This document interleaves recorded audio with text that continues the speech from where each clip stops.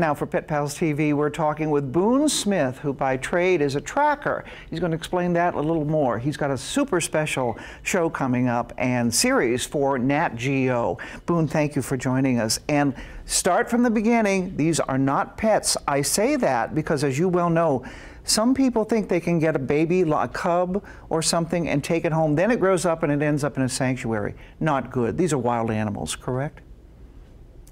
Yeah, these are big wild animals. I mean, instincts that have been honed over millions of years to do what they do, to live and survive in the wild, and that's where we want them to be. Right. We don't want to, they're not domesticated. Even though they're cute and cuddly as cubs, you should let them do what they do. Right. You know, and they're easy to fall in love with them because they are so cute, but they grow up and they get big and they are powerful and strong, and like I say, that's where we need to keep them. They're meant to be wild animals. Once in a while we have occasions where we have something that can't be returned, and you know, we have an animal ambassador here and there, but our hope is that all these animals can be where they should be. Okay. Why do we need to know this? Why are you doing this? I know you love to do it. Explain to people who are going, what the heck is he doing? Explain why we need to see this. There's different species across the globe that are in different circumstances as far as endangered, threatened, or populations are in decline.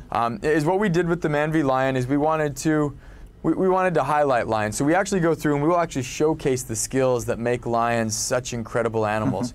And in the end of it, we wanted to kind of give a perspective, a point of view that folks haven't seen before. And lions were a species that allow us to kind of get in the mix, and yet they still kind of do their thing. And to get that close, we just wanted to make sure that we were still safe. And the purpose behind that is to get folks excited about lions and say, wow, they are incredible. Right. How do I do something to help their cause? Right, right. And don't try this at home. Don't, I mean, don't you, not that you could, we don't have any here, or at least we shouldn't. So the good news is it helps us to respect and to appreciate wildlife.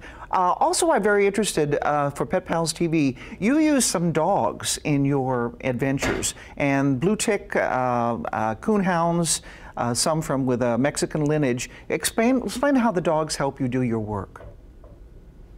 My dogs are the workhorses. They make me look smart quite often. They're a great group. One of the things we do when we do mountain lion captures is where we use the dogs. We'll use the dogs to pick up a track, and they will essentially trail the animal and chase it up a tree and keep it there until we get there to dart it, lower it down safely, place a radio collar on it. You know, a lot of these big cats, I have a lot of folks ask me, well, why don't we just hide in a blind and dart it when it comes by, or things like that. And the fact of the matter is, these cats are so elusive. They cover such great distances. They're secretive. They're shy. It's not that easy. It takes some serious work and really some advanced techniques to be able to capture and radio collar an animal. And the point of all that effort is that the information that we then get back is so valuable when we make decisions regarding management and conservation. I love it. Decisions. We have to have good info to make good decisions, and this allows us to have that. Perfect. And you've been doing this, you're 4 generations of trackers in your family, is that correct?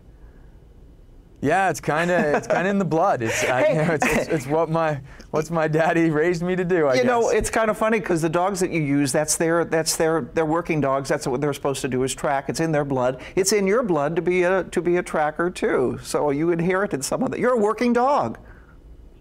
Yeah, it's what I was meant to be, and I'm glad I've got a good pack to work with me. Oh, good. Well, you're adorable. Thank you so much. Man versus Lion, Nat Geo. Thank you very much, Boone Smith. We wish you continued success, and we look forward to seeing your show.